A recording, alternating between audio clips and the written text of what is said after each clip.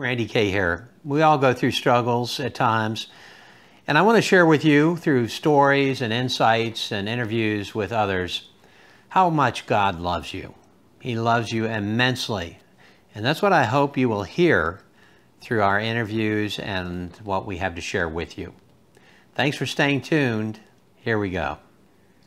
Hi, welcome. Today my guest is Jeff Olson. We've been talking prior to this interview, and I feel like we have a kindredness, a brotherhood between the two of us. You're going to really enjoy listening to this dear brother, Jeff Olson. He has such a tender heart and conveys the love of God despite having gone through a horrific accident. During this accident, he lost his wife, his 14-month-old youngest son. He was in the hospital for several months, broken bones, broken back, and eventually his leg was amputated. But the message he carries today is one that is profound for each of us, that will bring us closer to God. So, Jeff, it's great to have you with us today. Randy, it's an honor, and it's a pleasure to be on the show. Thank you for having me.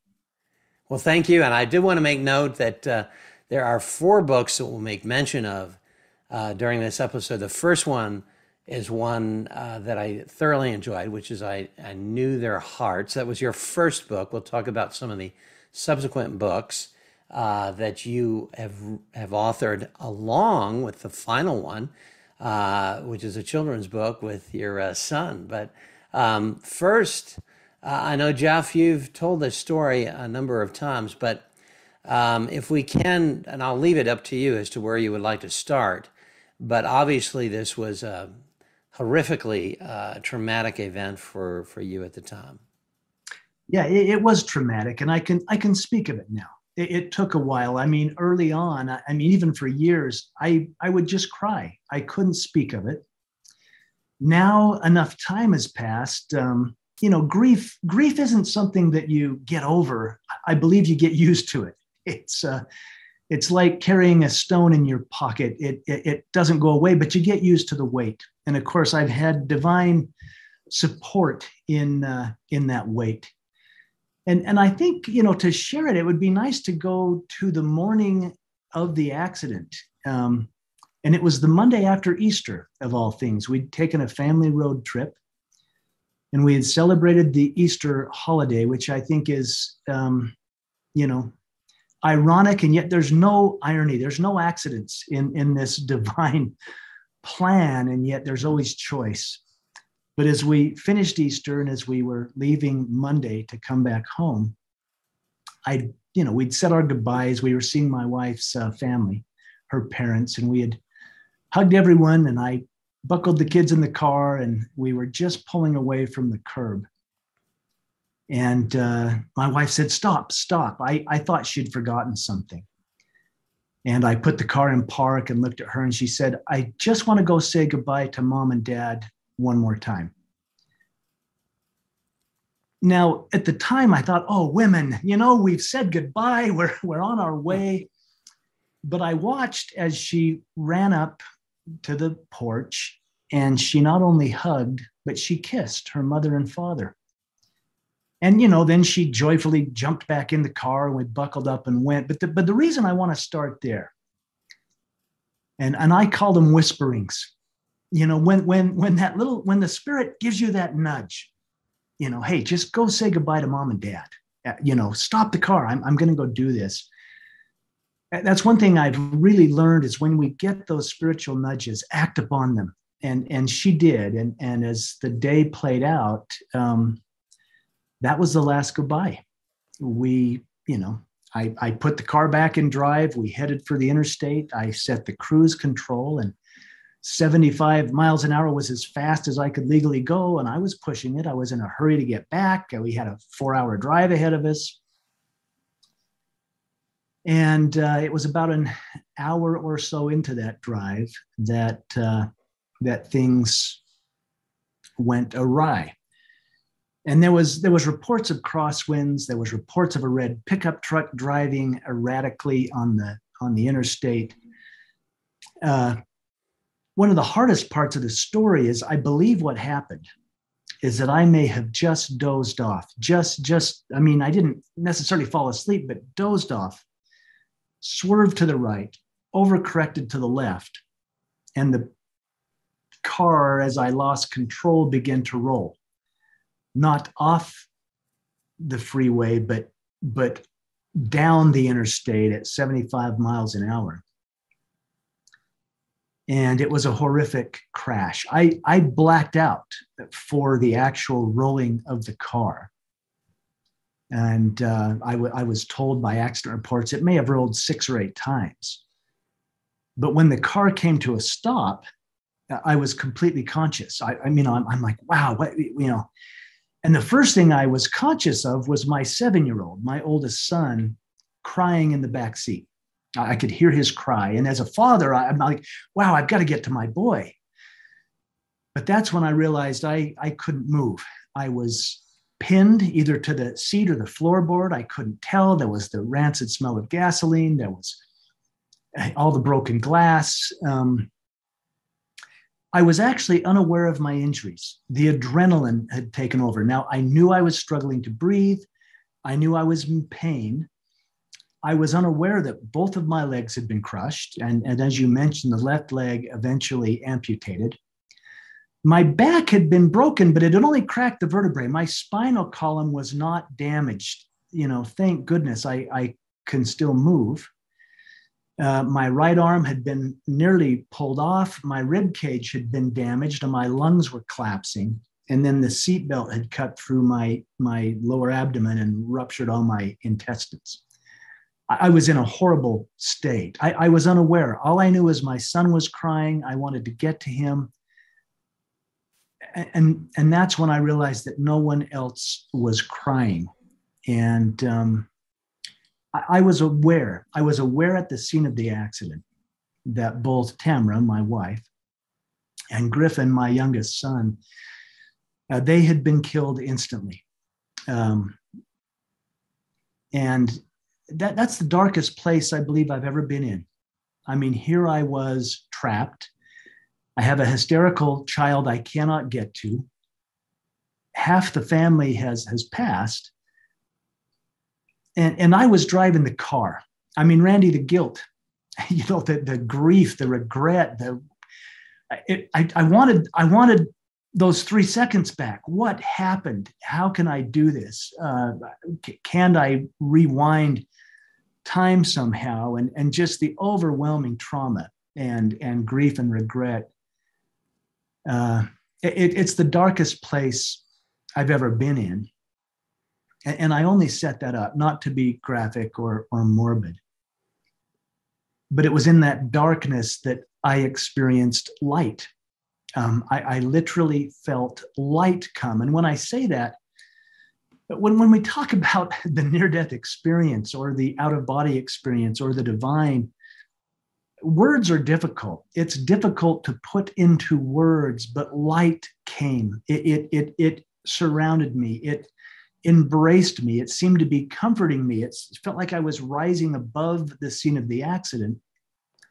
And suddenly I could breathe. Suddenly the pain was gone. And my thought was, how can I possibly be okay? That was my thought. What's happening? Now, I was and am a believer, but to experience this was different than a belief. I was experiencing it. And as I came to terms with, wow, I'm okay and I'm being comforted by this light. My wife, who I knew was deceased at the scene, suddenly she was in the light with me. She was there and she was gorgeous, not to be morbid. I knew at the scene of the accident, her life had been taken, but in this experience that felt very physical, but I seemed to be out of the body, she was gorgeous. There was no injuries. There was nothing like that. And yet she was emphatic. She was saying, Jeff, you've got to go back. You've got to go back. You can't come.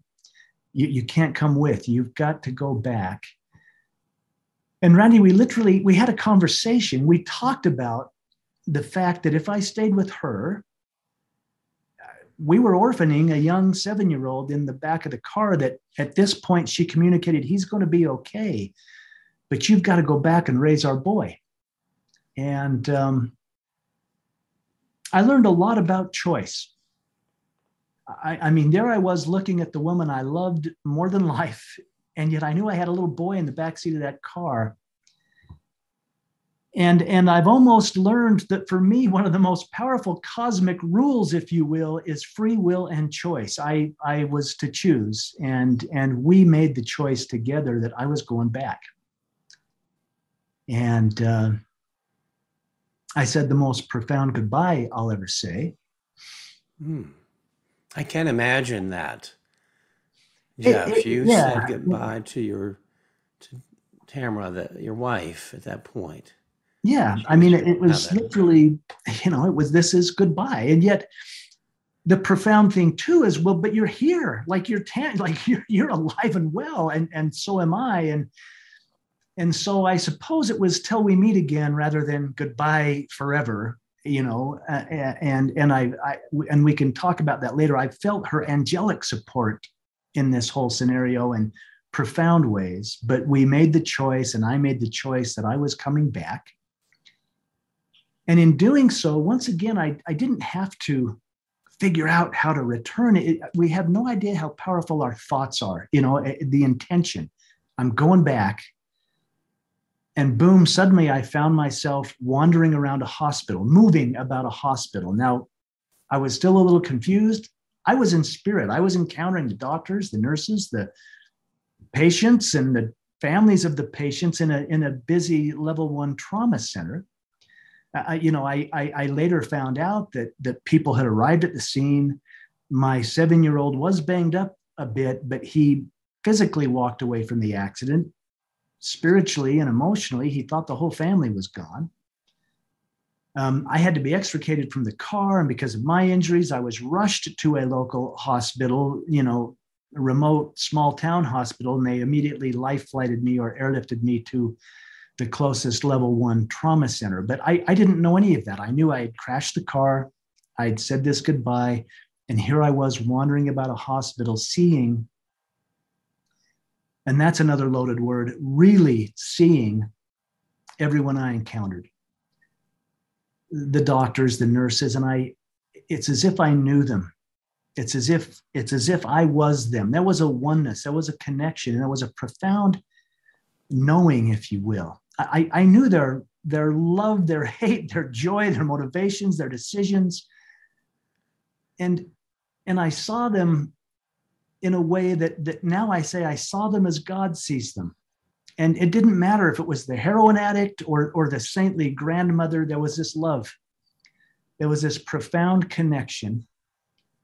I even had a biblical verse as I'm encountering these people, blown away, like, wow, look at their life and look at what they're creating and becoming and what they're being, even in their challenges. And the biblical verse was the famous, inasmuch as you've done it unto the least of one of these, you've done it unto me. And of course, the Master Jesus was speaking that, and there was a depth to it. I'm like, oh, I thought that was a nice verse about being nice. And yet it's like, no, he was saying, I am the beggar in the street. I am the stranger. I am the man in prison. I am that I am. And this is what I was experiencing. It was this connection of wow, I see their magnificence. I see the divine part of them beyond the body, beyond their habits, beyond their mistakes, or even beyond their glorious life. I was seeing a divine part that I had never seen in my life till that moment. And I was overwhelmed or in awe. I was in awe of that. And I finally came up on a body, a man that I didn't feel that from, which I found interesting. And that's when I stepped forward to look. And I realized, that's me. That's my body. I mean, it wasn't me. I was having this profound spiritual connected experience, but there was my body. There was my broken tabernacle. And I knew I had to get back in. So, Jeff, you could basically, you had this kind of assimilation of kind with others. You could see into their personhood as a spirit apart from your body. But if I understand you correctly, when you came to your body there, which was separate from your spirit that had been released from your body, your Right. terminal body, that you didn't have that sense of life. You had a kind of a lifeless connection, if you will. Yeah, no, that's very accurate. And it was sad, actually. I mean, I recognized it. It was sad and profound. I recognized, wow, that's my body. And it was so broken, Randy. I was a mess. And yet I saw for the first time the miracle that the body is. I mean, the miracle. I thought, wow, I took it for granted. I didn't realize that I didn't have to remind my heart to beat or my lungs to breathe. I didn't have to teach my eyes to see or my feet how to walk. I thought that, well, in fact, it was profound in my realization of, look at my body. And I felt God, if you will. There was this mentoring, loving energy. I was told that is, your body is the temple. Your body is the temple. And your spirit must enter it. You must enter that tabernacle and live out your life. But I realized what a miracle our bodies are. And even in my brokenness, as far as the body goes these days, every step is a miracle. I mean, it's like, wow, look at that. My eyes blinked and I didn't even have to think about it. It's a beautiful realization of what it means to be mortal, to be flesh, and to also be a spirit or an eternal soul, if you will. Hmm. And did you, when you were having this out of body experience in your spirit, looking upon your body, and your body eventually you went through, what, 15 surgeries or something like that? I'm told 18. My mother was 18. counting. Sorry. I was unconscious Lost for a while, but count. yeah, 18 surgeries in total to put me back together. Yeah. Oh my goodness. So you were, it seemed like, and correct me if I'm wrong, it seemed like God was imputing to you just this peace and love. You didn't use those words, but I'm just making an assumption here because you're not in a state of consternation at this point. You're not looking upon your dead body and thinking, oh my goodness, I've lost my wife, I've lost my youngest son. How did you feel at that point? What was going on? Well, that was the out of the body. I mean, I was aware of what had happened, but there was a profound peace, a peace beyond understanding, even in spite of what had happened. Now, to be honest, going back in the body, and yet that encouraging, oh, I'm entering my temple, I'm entering I'm going back in the body. That was inspiring to go back in. But boy, back in the body, then the guilt, the grief, the regret, the trauma, the pain, the physical, all of that returned in a very, very heavy way. It was very difficult. And you'll relate to this. It wasn't just the initial injuries. Then I developed horrible infections. And then through not one, but two pulmonary emboli, or the blood clots that, and they lodged in my lungs as well. The trauma in the body was intense, but I was holding on to the contrast of, wow, this is very real, but this is the duality. This is the illusion, because I just experienced something that was far more real than what I thought was reality, if that makes any sense. Makes perfect sense. You were introduced, when people say, and we've heard this commonly, and I have said it myself, that heaven is more real than this world. That duality you mentioned is something that's a conundrum to people. They don't really understand. How can that be? How can the spiritual realm be more real than the physical? So if you will, explain that a little bit, because not that it's explainable, it's for the most part probably inexplicable, but that you were instantly in your body again, The reality, though, apart from your body and spirit, was more real in what way than the pain and the starkness of what you found Oh, yourself in? wow. You know, I'm going to share what happened to me in the hospital, and this might assist in defining that, because that's a beautiful question. That's a tough question, but I'm happy to answer that. And yes, I was in the hospital for many months. I think it's interesting to point out that my two most profound experiences, however, were at the scene of the accident, you know, before all the narcotics had been administered. I was on morphine and everything else in the hospital. But at the end of my hospital stay, I was out of ICU, I was out of surgical recovery, I was actually in the rehabilitation wing, and I was healing, I was getting better, and I knew I was going to make it and go home. Um, a profound thing happened. This was at night, and you know, you introduced me as a brother, and I love that, because we are brothers, my own brothers, my flesh and blood siblings. My brothers stood by me in such a way. In fact, my younger brother was with me this very night. He was going to sit with me till I fell asleep. I was still grieving miserably. I was still struggling, but I was going to make it. I was living, and I was going to be coming home. I was only weeks away from coming home. I learned what true brotherhood is with my brothers nearly losing their jobs to be by my side. But this particular night, I fell asleep, and he was teasing me. I had laid on my back so long in the hospital, I'd rubbed all the hair off the back of my head. I was bald on the back of my head, and he was receding in front. So he said, "Hey, between the two of us, we're a bald man." And we laughed, and you know, I mean, laughter was a commodity because of the pain and the grief. But I laid on my side, and they'd finally stabilized my abdominal injuries, so I could lay on my side. And I fell into a deep sleep. And when I say that, it was a peaceful sleep. In fact, I was conscious while sleeping that, wow, I'm sleeping. And then I felt that light come again, the same light as at the accident. This light surrounded around me. It was comforting me and peaceful in my grief. I felt as if I was rising above the hospital bed. But on this occasion, the light dispensed. It went away, and like fog lifting off a lake, it beautifully just went. And Randy, I was in the most beautiful place. You know, people say heaven and the other side, the spirit world, whatever. Again, words are difficult. The only one word that could even come close to what I was experiencing is I was home.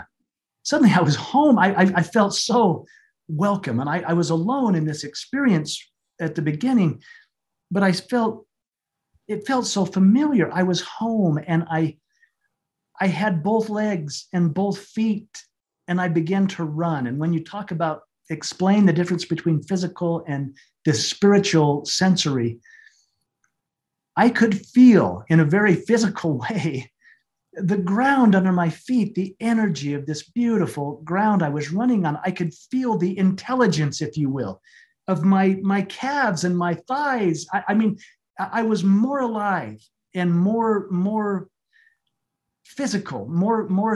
I mean, almost sensual is the word. Like I could feel it, and I was a part of it. And as I ran about gleefully thinking, I'm home and I'm whole. And when I say that, it felt physically whole, both legs, both feet, but emotionally whole, healed. And I began to run. I had been an athlete, you know, before the accident. And I don't run now with the injuries I have, but I was running, and it felt very physical. And as I did, I had this knowing, this message, you're not here to stay. And right at that point, there was this corridor up to my right, and I knew intuitively, oh, I'm to go this way. And I did. I began to make my way down the corridor.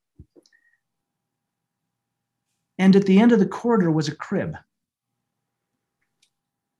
And Griffin, my little boy, had been sleeping in a crib at only 14 months old. And I was curious, and I raced to the crib. And I looked in it, and there was my little boy. There was my beautiful little Griffin. That was his name, is Griffin. And he was magnificent, I swept him up in my arms. And I don't know if you've ever picked up a sleeping child. Yes, it's very precious. Yeah, Yes. it's precious and physically, and this is where I'm attempting to answer the question. The heat and the weight of him was there, when you pick him up, and I could feel him solid against me, and I could feel him breathing.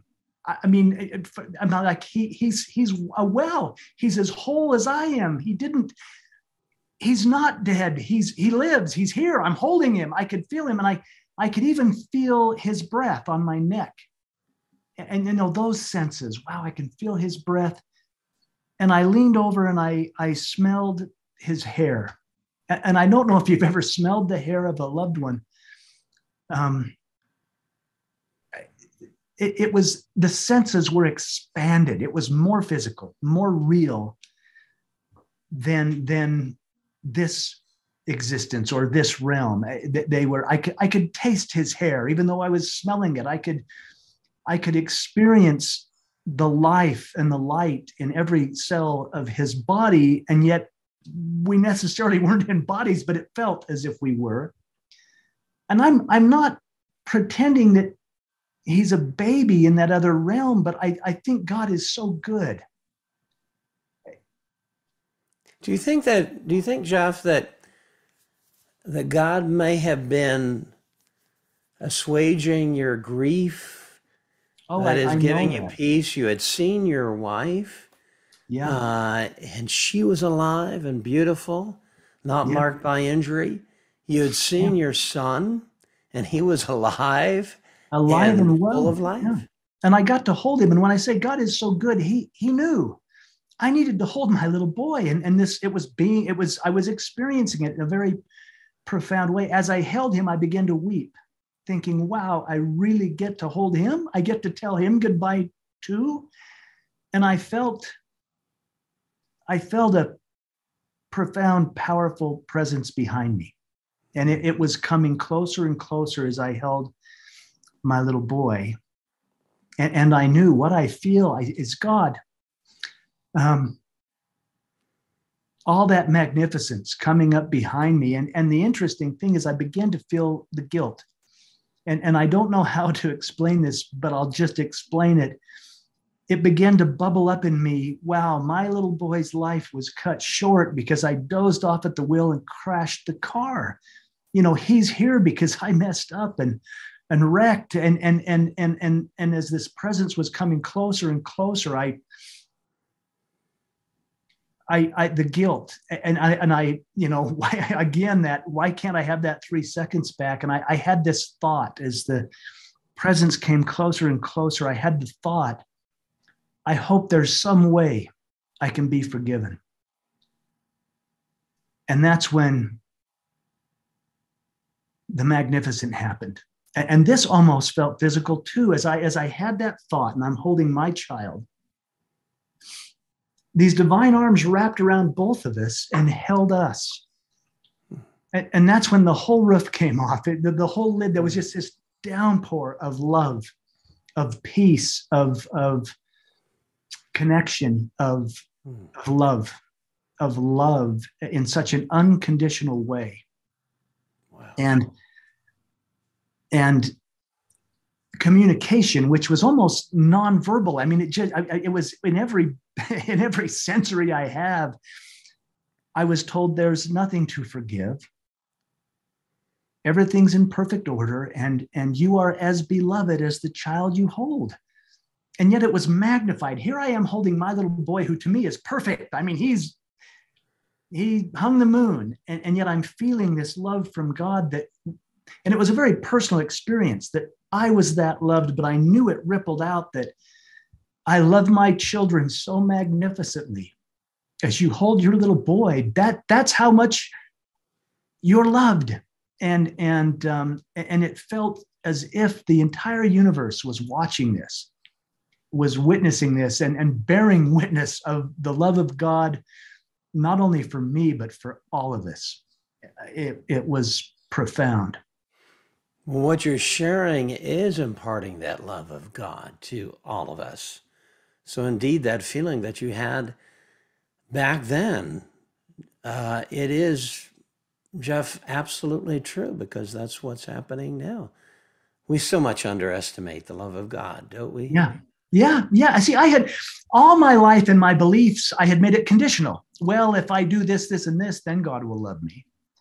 And I, as I'm held by God, I had what I've learned is called the life review, and I'm seeing my life, and I'm like, oh no, no, no, no, that was a mistake. I didn't mean to do that. And this magnificent God, this beautiful being,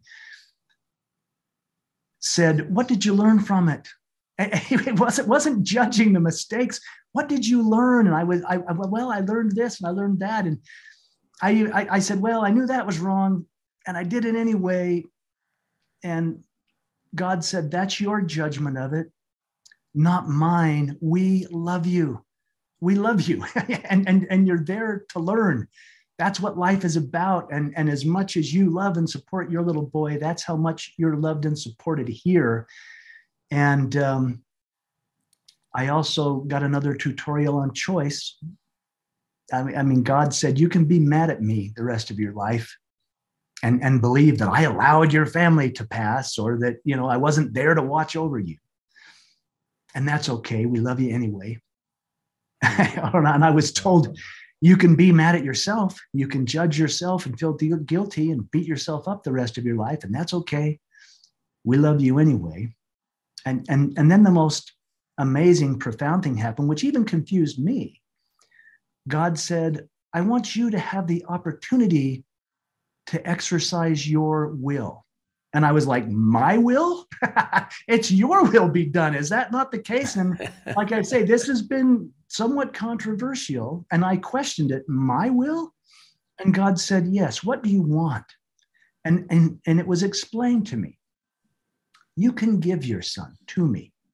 You can exercise your will and hand him over. And therefore, he's not ripped away. You're actively giving him to me. Ooh. And Wow. my will, and this is the part, God said, my will is your will, and your will is my will. That's how much you're loved. My will has always been that you have free will. So what do you choose, my beloved child? What do you choose? And in all that peace, and in all that beauty, and in all that joy, and all that connection, I willingly kissed my little boy, and I handed him over. I gave him back, therefore exercising my will, saying, God, I trust you. I love you, and I know how much I'm loved, and he's in good hands. I'm going to, yes, you take him, you have him, you hold him. And then I woke up, or came to myself, or was back in the hospital bed, back to the injuries, the amputation, the wheelchair, the colostomy bag, everything that went on with my injuries, but with a much deeper insight, perhaps, of how much not only I, and not only Griffin, but how much all of humanity is loved and beloved by God. That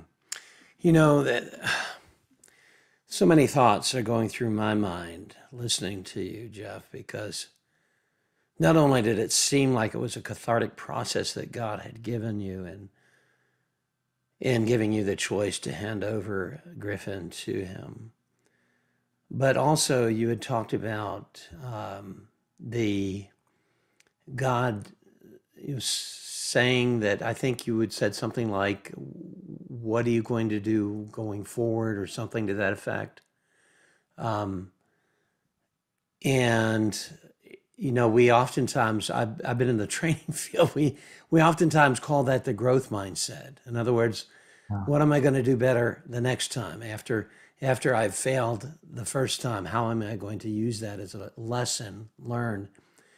But what you're saying is going beyond that, because Paul actually referenced that as the growth mindset. I mean, not the growth mindset, excuse me, the Christ mindset, which is the Christ mindset essentially is one of almost God teaching us how to think more like Christ. And that is surrendering our our will to the will of God. I mean, Yeah. you're surrendering your child so that God can take him into his eternity. That's an amazing picture. Well, and I love that. And you know, again, in transparency, when I came back, I'm like, gosh, why didn't I hold on? You know, I mean, there were those days I thought, why didn't I just hold on and not go?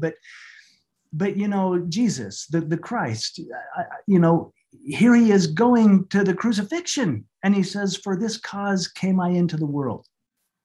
And on a much smaller scale, I mean, in my day-to-day life and my challenges or struggles, I've been able to embrace that and say, well, for this cause came I into the world because I'm here to learn and grow. And I love your reference to Paul and the Christ mentality. Everything is done for me, not to me. And that's what I believe God was communicating. Look, this is for you to exercise your will at a very powerful level, to trust me, you know, and to trust the divine, and realize that you can walk by faith, or even by that inner knowing, if you will, that it's in greater hands than mine. And therefore I can surrender. You know, the greatest warriors I know are those that are willing to surrender and stop the fight, right? Yes. The fight Well, within that's almost an oxymoron, isn't it? Because surrendering sometimes leads to victory, and certainly surrendering our will to God, to Christ, is a declaration of victory, that I now am taking all of my cares, all of the burdens, and placing them at your feet. Now I give them over to you. Now you take them, because you told us, God told us in his word, that his burden was light. Yeah. And to hand that burden over to God. And that's what he was doing for you. It's just an incredible, incredible event that you're talking about. Yeah. I love that verse, and I'll share just a little bit with that, because again, I would read that and think, oh, he'll make them light, easier to carry, less heavy, right? Now, when I say, hand your burdens over to God and he will make them light, they can be transformed. They can be illuminated to wisdom, to light, to knowledge, to truth. And you know, there's layers. Yeah, easier to carry. Yes, less heavy, but also, you know, when I'm saying, well, that was a mistake, or I did that, and he's saying, but what did you learn? I'm illuminating those burdens, those things that you carry, to wisdom, to light, to knowing, to truth. And that's love. That is love at a whole different level that we don't often embrace in this realm. Yeah, so true. You know, that before I left heaven, Jeff, that was something that the Lord told me, that wisdom would be my guide. Wow. And that moment by moment, he would guide me through the voice of wisdom, which was the voice of God, essentially telling me what to do. And you know, that does remove the burden. That does remove the, you know, and it's a whole different approach to life. What you're talking about, Jeff, I think is a practicum of living, you know, the Christian walk, which is one of letting go, of surrender, of one, not just of asking for forgiveness, but believing that God is faithful and righteous to forgive us. Yeah. And that's been the biggest part of my story, is self-forgiveness. I mean, I'm really willing and able to forgive my neighbor, but I'm really hard on myself, you know, and the self-forgiveness and the living in the moment. You know, suddenly after the experience, these things that are taught and said, you know, when Jesus said, take no heed for the morrow, what you'll eat or what you'll drink. I used to think, well, no, I got to have a plan. I mean, I got to have an outline here. I got to have a pathway. And now it's like, no. If I'm in the moment, if I'm in the beloved now, the inspiration comes. In fact, my pain is in the past and my worry is in the future. But when I'm in the now, when I'm in that moment and open, that's where inspiration comes. That's when I can receive, you know, the guidance or the nudges or the impressions. And we started there with Tamara saying, "Oh, hold on, stop the car." She was in the moment. She wasn't worried about the trip home. And she wasn't even reflecting on the weekend we had spent. It was in that moment, the right now. Here's the inspiration. Go hug mom and dad and even kiss them. And I've learned that, wow, in my life, when I'm present, when I'm in the moment, when I'm connected, and considering the lilies of the field, how they grow, that's when the magnificence is obvious or more evident to me. Yes, because, Shamra, in a way, she knew what she didn't know. Yeah. She didn't know. If she knew we were going to get in a crash, she'd have said, "Don't start. Don't drive. Let's unpack and stay." But she knew what she didn't know. Somewhere in her inner soul, she knew, but she didn't know that she knew. Yes, and neither would God want to foretell that, Right. because as He doesn't with our life, oftentimes, that these accidents happen or the diagnosis happens, and if God were to foretell that crisis event in advance, then of course we would worry about it. We would fret and have terrible anxiety. But I love what you said about the moments of life, because I think you and I probably are, since we're simpatico in many ways, that we're kind of at least I'm a type A personality. I was. I'm not. I don't know that I am anymore, but I was. Yeah. So when God said to me that moment by moment I will reveal my purpose to you, it's like, what? I want a strategic plan. Give me the blueprint. I don't want to. Give me the blueprint. I want to see it. Yeah. And He does that to us so often. Be still and know that I am Lord. Psalm 46:10. Yeah. Get still. Just trust. Those are the first two words He said to me, and He's building that trust for you in such an incredible way, Jeff. I guess because everything that you're describing in your experience is apart from the physical reality of what has transpired. You have lost almost everything at that point: your health, your wife, your baby. And so you have now, Jeff was 7 at the time. And so what happened with him? I'm curious as to how he dealt with this. Spencer, my oldest son, 7 years old at the time of the accident. I'm sorry. Mm-hmm. And he, what a beautiful story. And I'll share this as briefly as I can.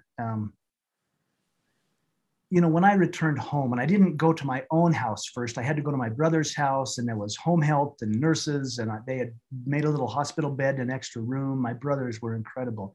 They'd been watching after Spencer. Spencer went to live with my younger brother and his wife while I was in the hospital, and he had visited, but now I was coming to his ground. I mean, we were going to have to go to the grocery store, and I was in a horrible state. My left leg was amputated above the knee. My right arm is in a sling because the shoulders had to be all real built.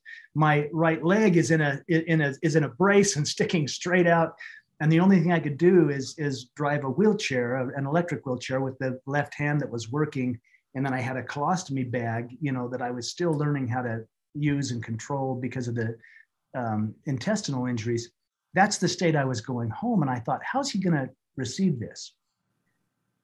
And when we arrived home, I could see him looking out the window, watching my brothers, his big, strong uncles, lifting me out of the car, and I had to be lifted and put into the wheelchair. And I began to make my way toward the house there. And my brothers had built a ramp, and they were emphatic that I learn to drive and become independent, drive that wheelchair. Anyway, Spencer came running out, and he ran toward me, but he ran right past me. And I thought, well, I knew this was too much. The amputation, the braces, the colostomy, all that's going on, this is too much for him. He can't handle it. And I continued my way toward the ramp. And as I turned to go up the ramp, I just looked to see where he was. And he had actually run across the street, and he was knocking on all the neighbors' doors.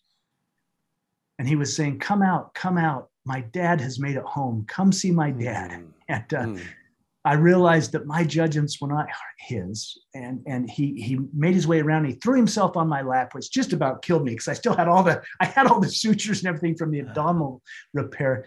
And he threw his arms around my neck.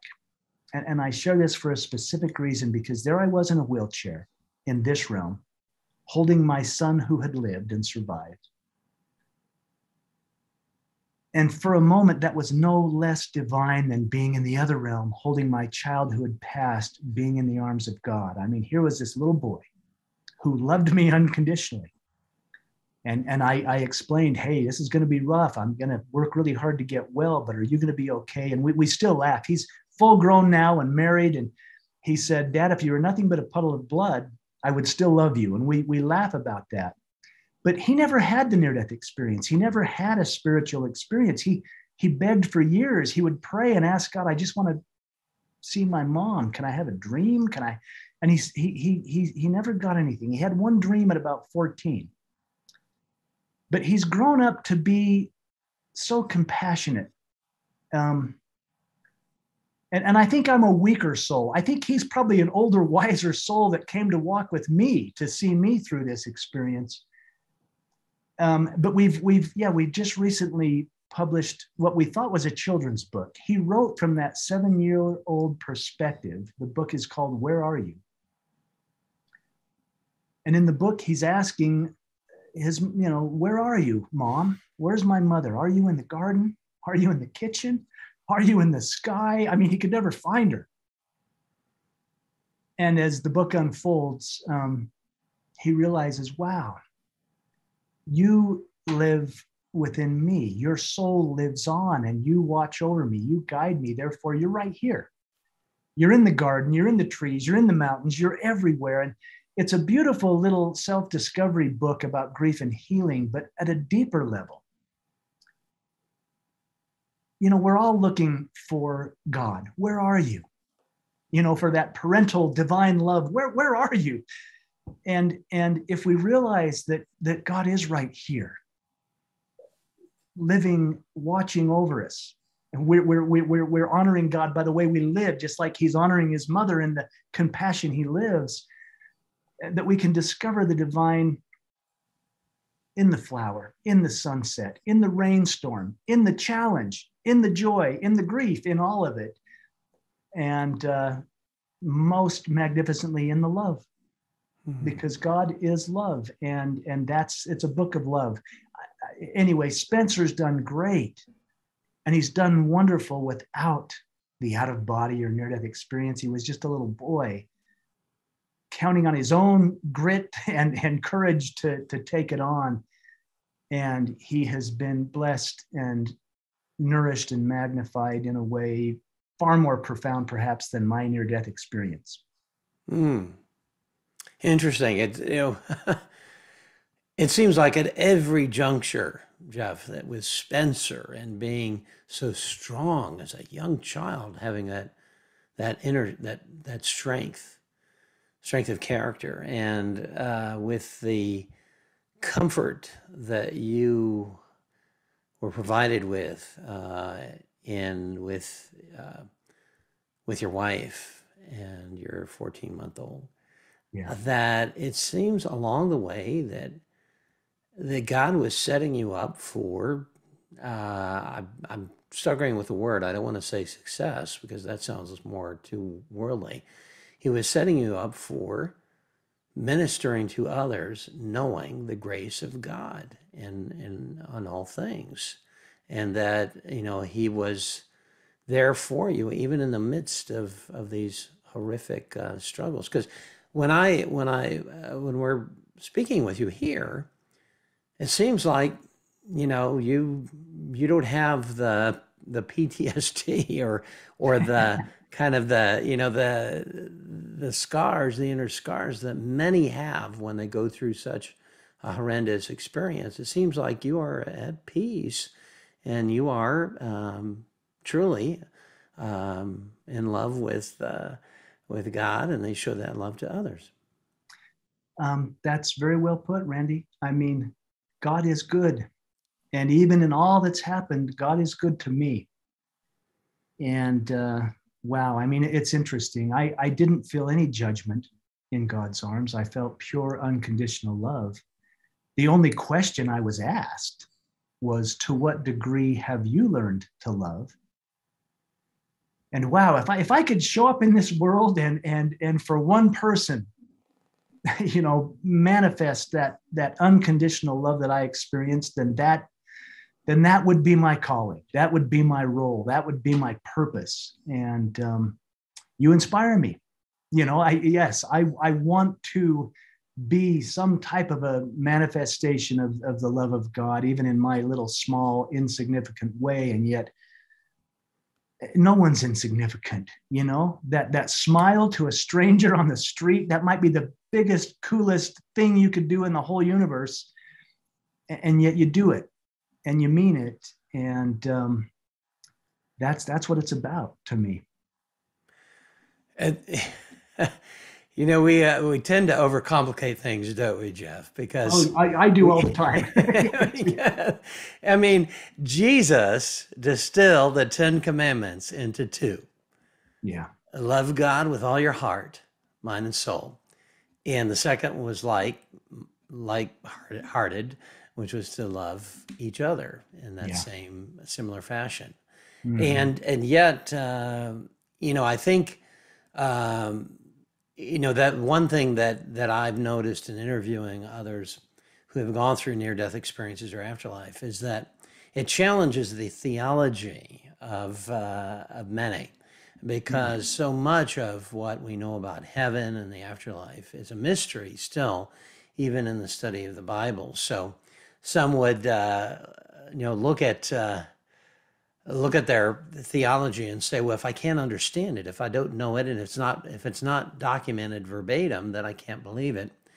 And yet what God is saying is an implicit way of living that is very practical and yet very profound and very biblical in the way it's applied. Because and Paul talked about this in Corinthians, he said, when the love chapter, that is, if I have all of these other things, gifts, and yet I have not love, I'm a sounding cymbal. I'm just clanging.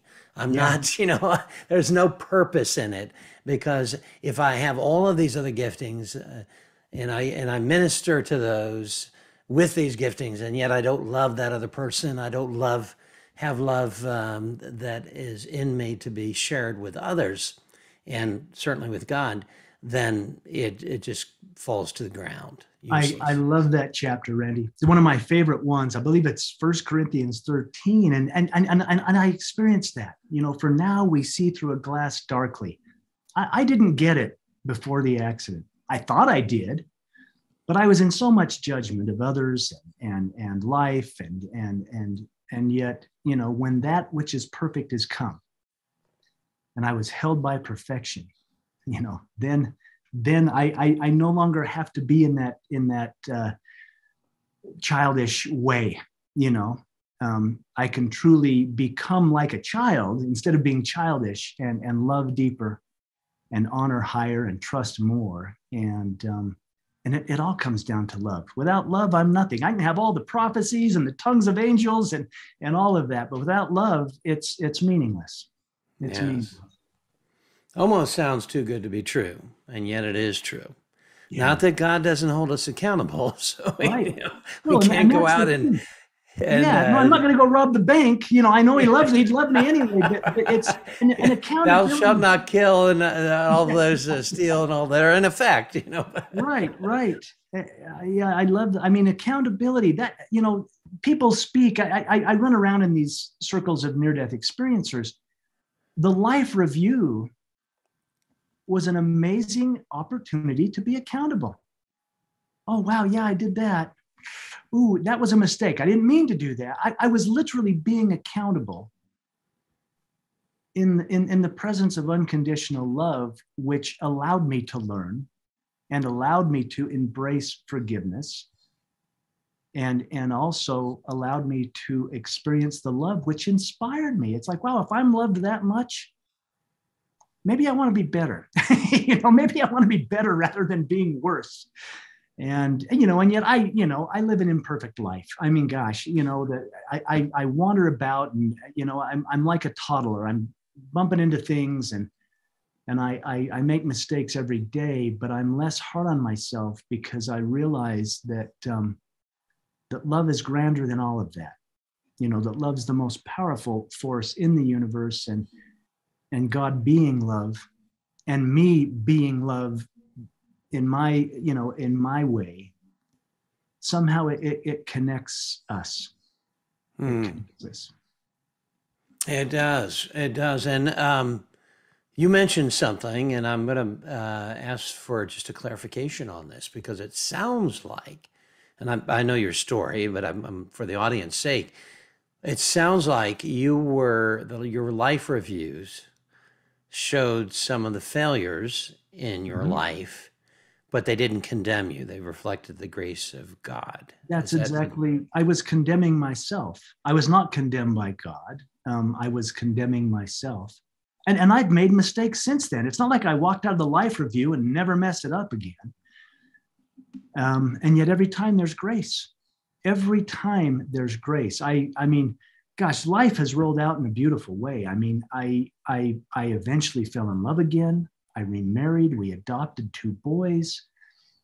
And none of that is easy, rebuilding a family. And I don't call them my adopted boys. They're just my sons. But we've had challenges, and everyone does. Everyone gets their turn. But there's this grace to it. My wife says this all the time. She says, "Are you gonna go through this with grace? Or are you gonna stumble and sink? You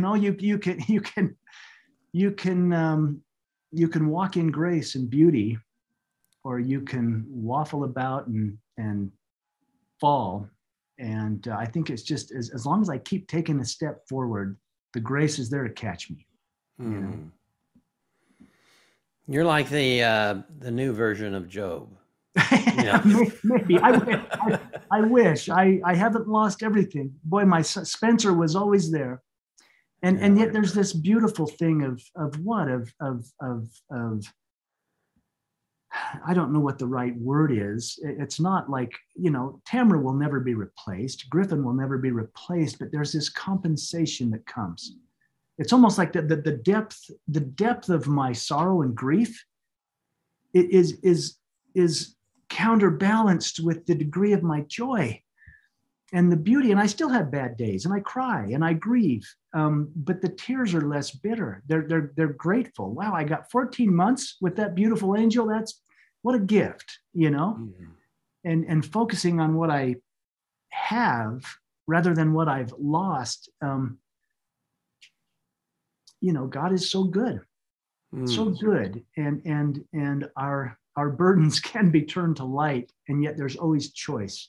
If I choose and allow the grace to work its miracle within me, then it happens. If I fight it, if I ignore it, if I block it, then I'm only hurting myself, because it's there. It's there in abundance if I choose to experience it and receive it.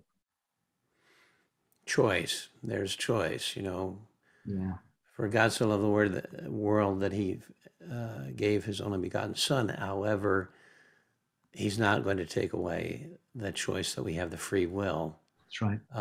That's always going to be there. And people, question, why do bad things happen to good people? And you're a living testimony to how, not necessarily the choice that God would make to cause that, no, but that the series of events in a world that's very much fallen, and that happens to be on highways and speeding cars and all of the stuff that happens in the day-to-day that could very well end up in tragedy, that despite all of these things, that there is this there is ultimately this Romans 8:28 in effect, which is all things work for good to those that belong to him and are called according to his purpose.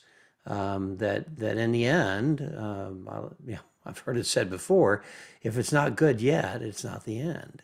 That's right. I think we, as Christians, or maybe as humanity, we have this notion that, well, if I just do everything right, if God will bless me. Nothing bad will happen if I obey the commandments. It's like, well, not necessarily. I mean, look at the master, Jesus. I mean, yeah, he did everything perfectly. And his life was not easy. It was not without challenges. It was not without grief. He wept, at the death of Lazarus. His heart broke. He experienced death and crucifixion and betrayal and persecution. I mean, being good doesn't mean that nothing bad will happen. It just allows us to learn, and again, maybe walk in grace through it. For this cause came I into the world, instead of, oh, woe is me, and why would God allow that, right? It is a mindset. It's a mindset, and probably seeing the beauty in the challenges. I mean, life is so short. I mean, it's a drop in the bucket. If you look at eternity, which we can't even fathom, life is so short. And eternity is so long. It's like we're gonna have some really horrible things happen that we judge as horrible, but perhaps they will create within us the wisdom, as you said, that we can take with us into the eternities and say, wow, thank God I learned that. Thank God that happened. Maybe even thank God I made that choice, because otherwise I wouldn't know, right? Mm-hmm. So true. You alluded to the fact that just trying to abide by the Ten Commandments doesn't really get you to the destination of being sold out to God, and that Jesus challenged the rich young ruler, who said, what the rich young ruler to Jesus, that is, said, what do I need to do to, to enter the kingdom of God? And Jesus said that follow the Ten Commandments. And he said, the rich young ruler said, well, I've done that. I've followed them all. And so Jesus then challenged him by saying, okay, well, then leave all that you have behind and follow me. And he couldn't do that. It's the heartfelt, that is aspiration toward God, the desire to be with God, that is foremost in changing the have-tos of life. I have to be good. I have to do the right thing, to the want-tos that I want to do the good thing, because God loves me so much. I don't want to disappoint him. I choose to be good. I choose to do that. And I love that. That's beautiful. Thank you. Thank you, Jeff, for this time together. I wish it didn't end, but like all good things, they end, but there's a continuation here, which is that many will be watching what you shared today, and their lives will be changed and transformed as a result of what you've shared with us today. So another way to continue that conversation is through your books and what you have publicly in the public domain. So share with us how we can find that. Well, you can follow me on Facebook and Instagram. I'm just under my full name, which is Jeffrey, Jefffery, which is my middle initial, Olsen, which is Olsen. And you can go to envoypublishing.com.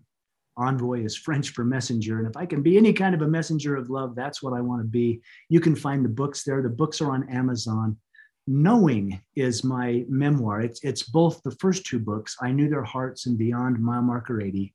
It's a compilation of the two with some deeper insights and extended chapters, even to Spencer, growing up and getting married now and what that looks like. The new children's book, Where Are You, is available on Amazon. And gosh, shoot me an email. You can go to Envoy Publishing and there's a little contact, button. Shoot an email. I look at those, I read those, and I would love to be of service in any way. And Randy, thank you for your work and what you're doing and what you're bringing forth and bringing to light. It's a gift to the world. And any way I can support you, you reach out and let me know. Well, thank you, Jeff. And you've been a gift to us. And we will have those links in the body of this message, so you can click on those as well. And again, thank you so much, Jeff. God bless you, and appreciate your heart and what you've shared with us today. Thank you, my friend. We'll talk soon. All right. Well, And the great news is if you are indeed in Christ Jesus, be of good cheer, because heaven is in your future. Take care, and God bless. Thanks for listening. Please like and subscribe. And if you'd like further information, go to our website at randyk.org, where our mission is simple: to share the great news of God's love.